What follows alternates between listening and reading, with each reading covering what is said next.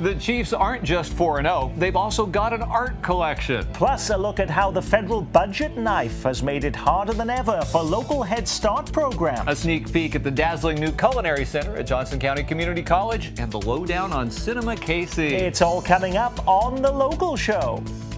Principal funding for The Local Show provided by Francis Family Foundation, Frederick and Louise Hartwig Family Fund, Kaufman Foundation, Healthcare Foundation of Greater Kansas City, Johnson County Community College, John and Effie Spees Memorial Trust, Bank of America trustee, Richard J. Stern Foundation for the Arts, Commerce Bank trustee, and KCPT members. Thank you.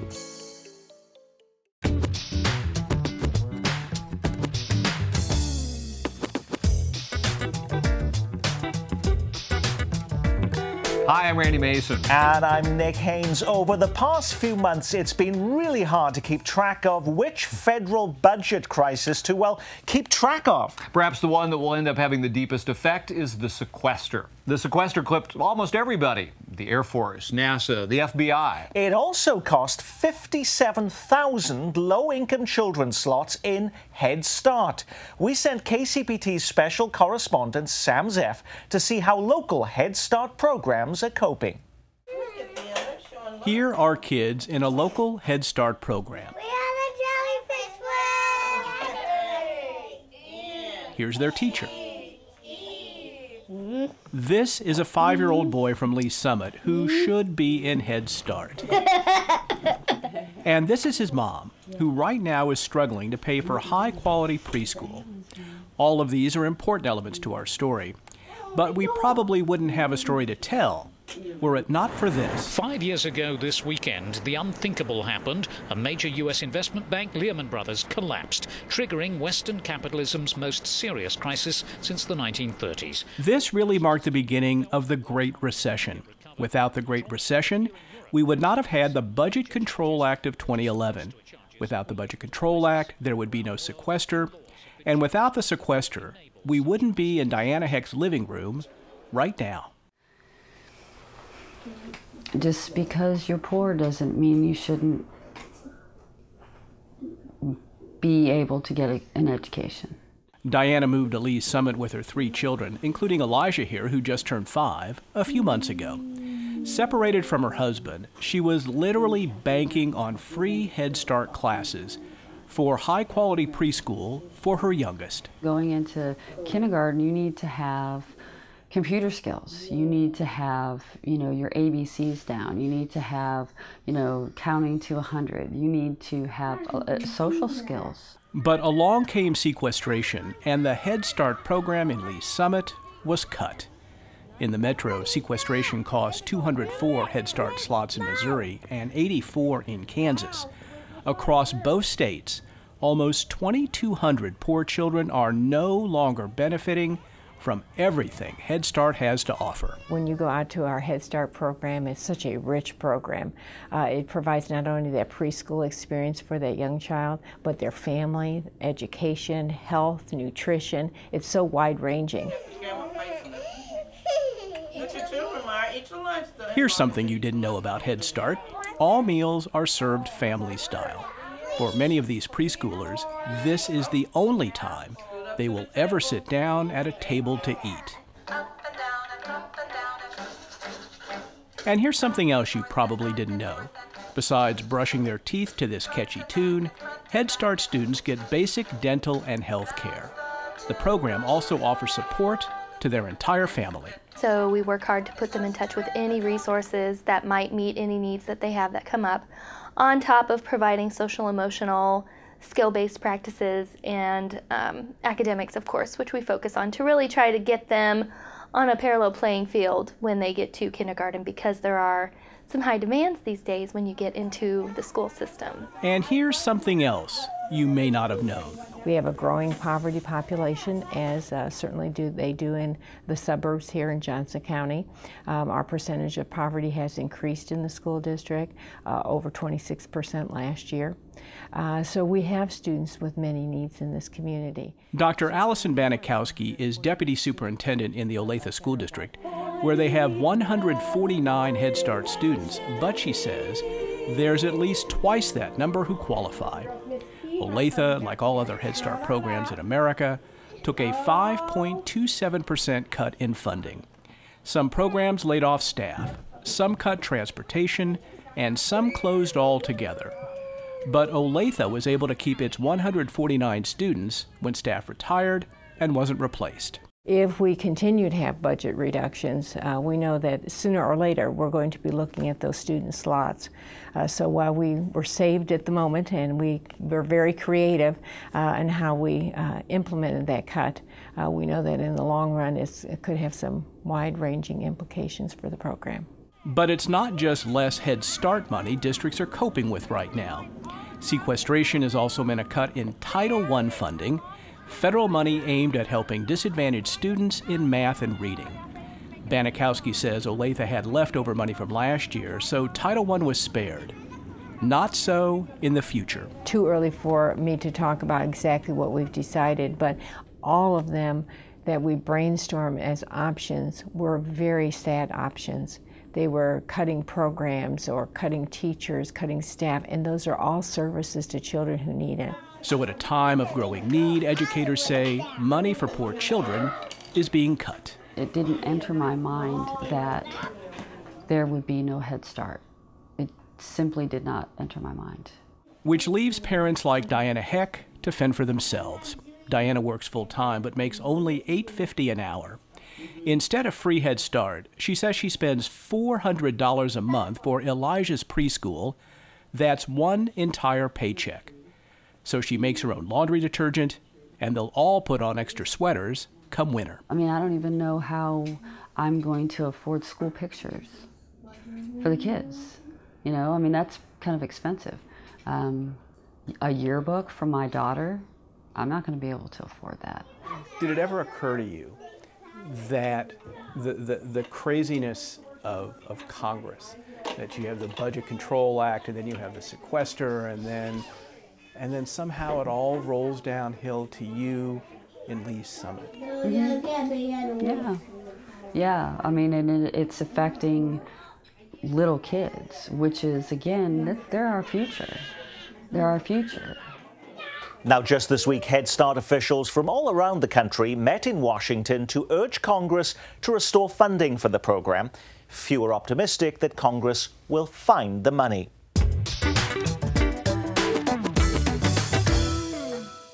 Now, we often hear how much high-quality filmmaking and animation activity is happening here in town, but for most of us, encountering a lot of it isn't always easy. Well, that's where CinemaKC comes in. Tonight at 10:30, KCPT will begin airing the locally made series, which has already been running for 2 seasons on a commercial TV station.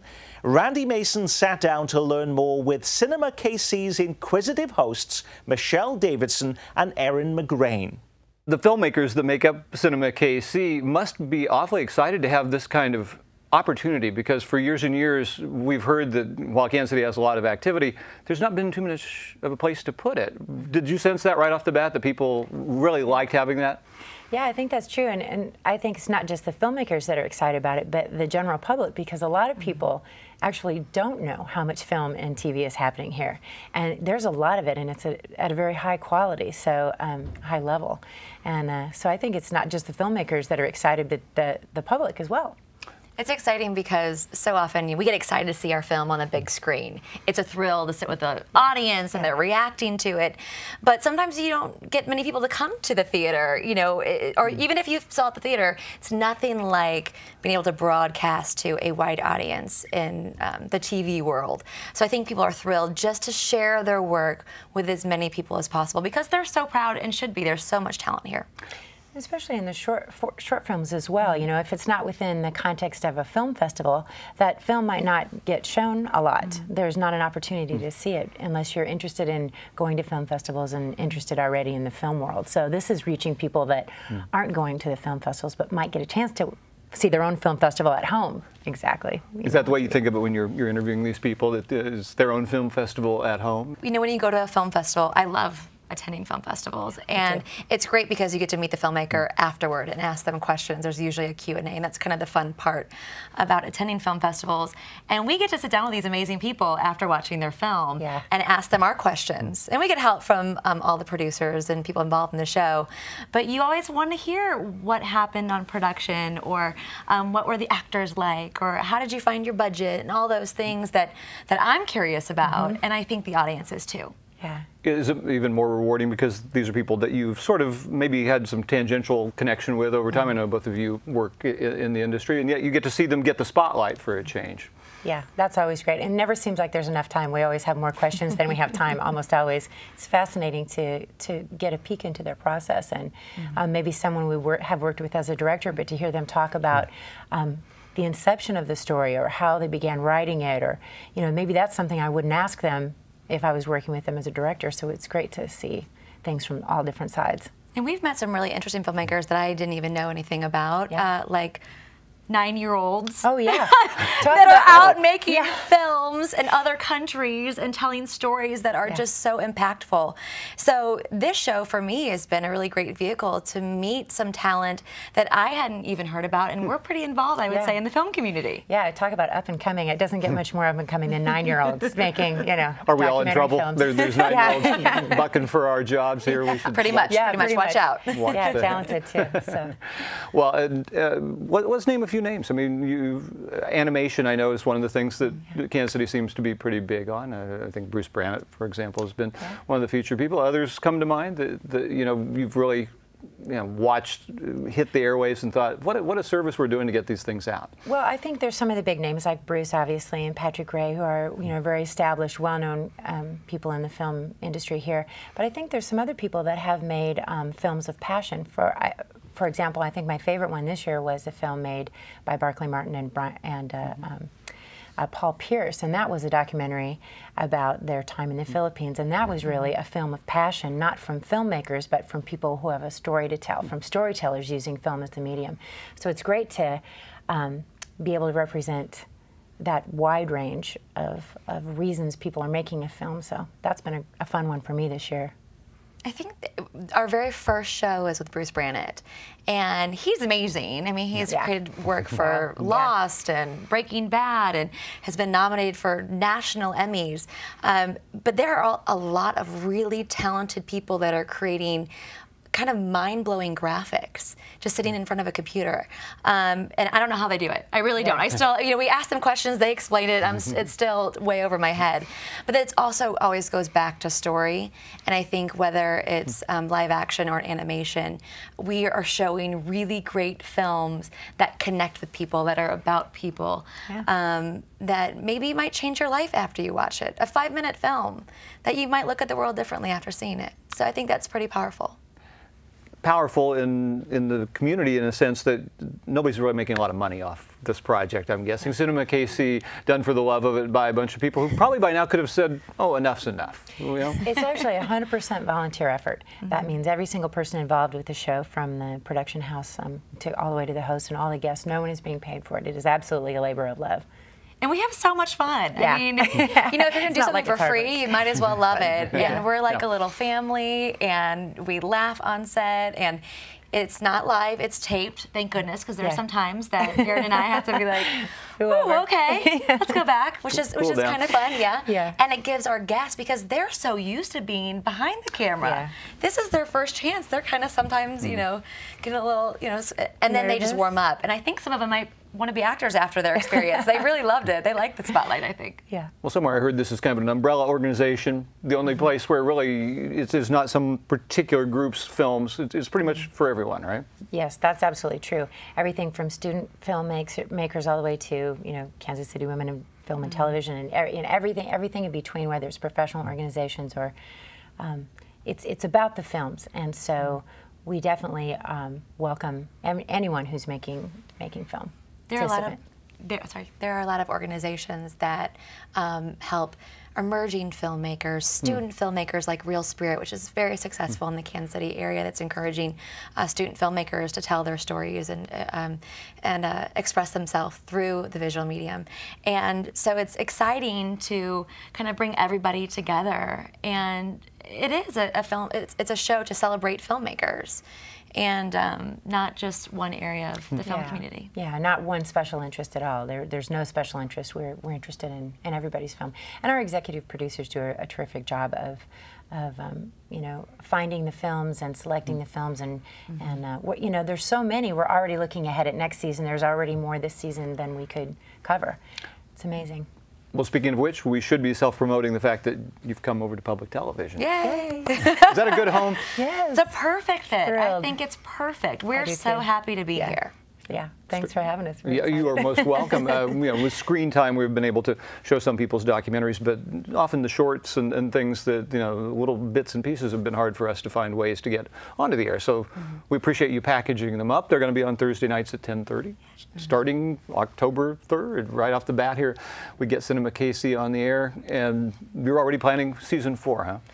You know, it's already in the works. Yeah. We love it. Yeah, it's really, really fun. I think every season we've gotten better at making the show just more fun and more smooth, and so we're really excited about this season. We're super proud of it. We had fantastic guests. The production just couldn't have gone better really this year, so we're excited for people to see the new season. And I think the world of Erin, so to get to sit next to her and hang out.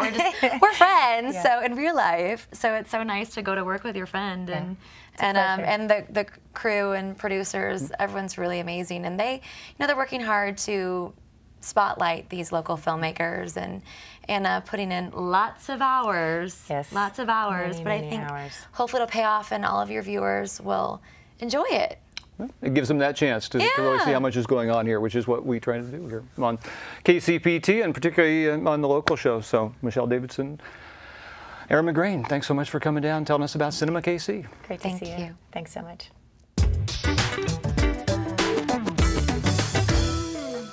A few days into October, and here are 2 surprising things about the Kansas City Chiefs. 1, they're undefeated. And 2, they've started an art collection. To help celebrate the team's 50 years in Kansas City, the Hunt family has introduced a program in which works by top-flight regional artists are on display to the public at the stadium. We were so intrigued by the idea, in fact, that we've had our cameras at Arrowhead watching the progress for several months.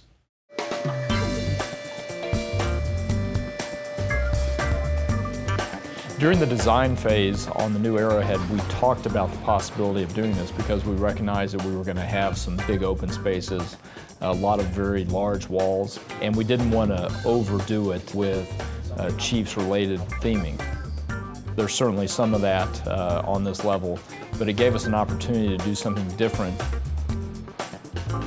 I think we recognize our limitations as a family, and I certainly have some siblings and my mother who have been great collectors of different types of art.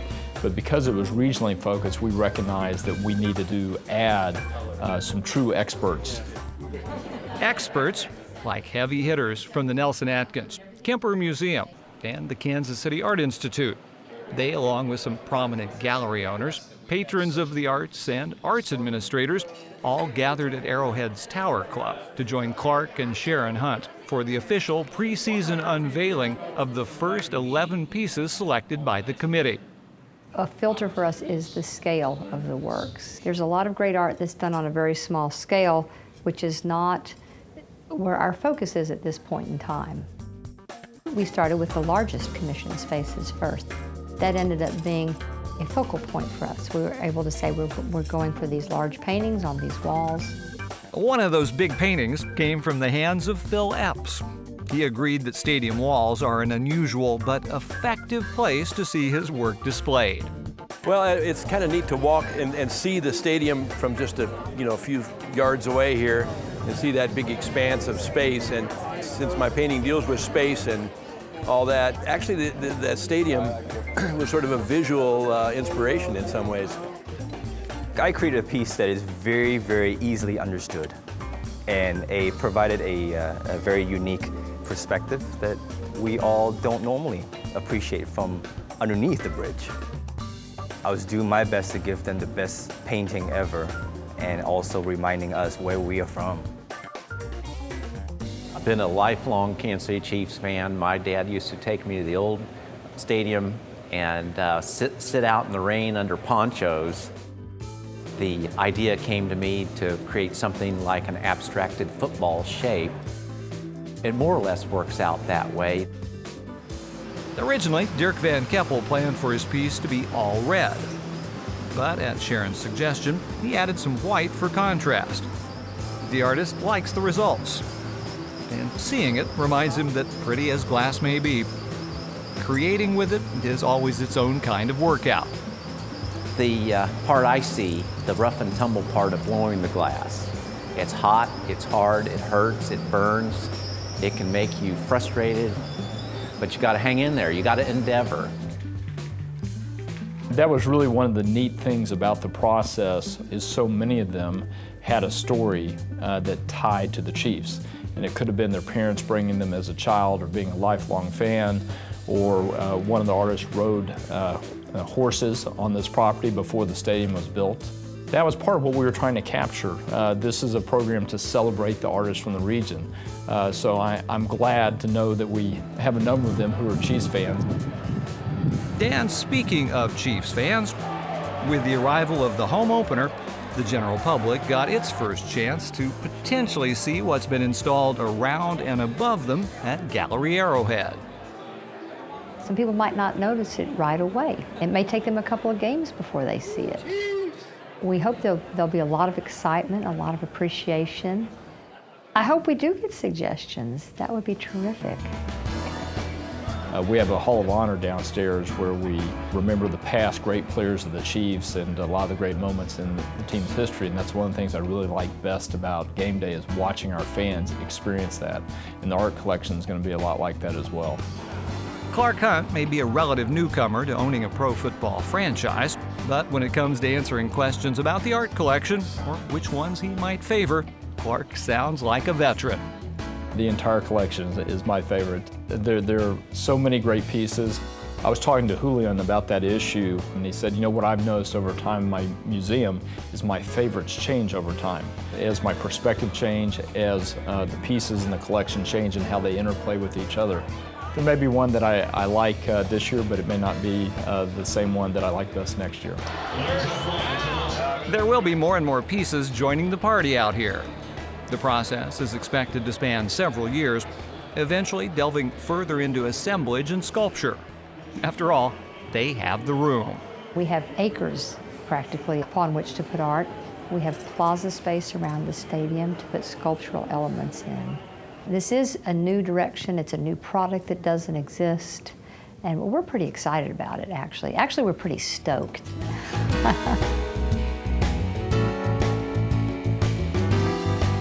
The Hunt family appears to be ready to not only add an art collection to their stadium, but the kind of quality team that Andy Reid can take to the Super Bowl. Go Chiefs! Go Chiefs! Chiefs! For the past year, KCPT has been partnering with broadcast students at Johnson County Community College on a joint reporting project tracking regional sustainability issues. We've tackled everything from the expanding infrastructure for electric vehicles in the metro to innovative programs like Habitat Restore that's creatively finding new uses for what would have been old building construction waste. Check out thelocalshow.org for 2 brand new reports as our JCCC project takes you inside an area water treatment facility and to the Johnson County landfill, where officials are being forced to take a serious look at environmental practices. We found a newspaper from March of 1972 that was intact. You could read the headlines. And then also we found a trash bag with green grass in it. Find those reports at thelocalshow.org. Now, speaking of Johnson County Community College, one of its most prized assets has been its culinary program, which has long been viewed as one of the best in the country. You know, it's graduated some of the city's top chefs as well as some prestigious names in the cooking world. Now they have a facility to match its reputation, a brand new $13.5 million academy, which the head of the Kansas City Chefs Association recently described as so incredible, it's like walking on the deck of the Starship Enterprise. Well, on Sunday, you get a chance to see it for yourself, plus taste some of the students' creations during a free tour. But if you can't make it, KCPT's Dave Burkhart and Lindsay Fote got the sneak peek for you at the new space this week. First day of classes was on August 23rd, I think, this year. When they showed up, I think everybody was in awe and saying, wow, this is really much nicer, much bigger than anybody expected. We have a total of 7 kitchens. 2 identical kitchens, and we call PC1, PC2, Professional Cooking 1, Professional Cooking 2. And then right next to it is the pastry shop. Go ahead and hit these with sugar anyway. We do baking, we do pastries, we do confectionery arts. This class is dangerous, all the great smells, so is the baking, and well, all the cooking classes are dangerous. This one down is our garde-manger, we call that, and that's the cold food preparation. Anything to do with cold food. Then the restaurant kitchen is right behind you there. It actually will be one of our busiest kitchens. It's also the largest kitchen. And then the restaurant is right behind you, which seats 60 people. So they actually serve a customer. The theater, and I think we're all very extremely proud. We're obviously proud of the whole building, but that's pretty unique for us. You know, we really think that will give us opportunities to do demonstrations for students, for the chefs community, as well as for public. It's important, I think, for the public to know that this building, we can do things for the public, and special events coming where we may bring in chefs, as I said, not only for the students, but also make that available for the public.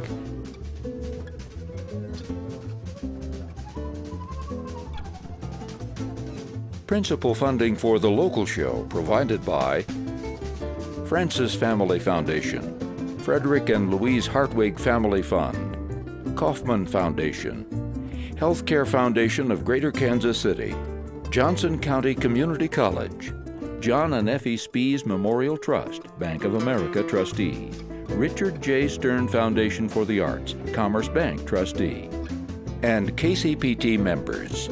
Thank you.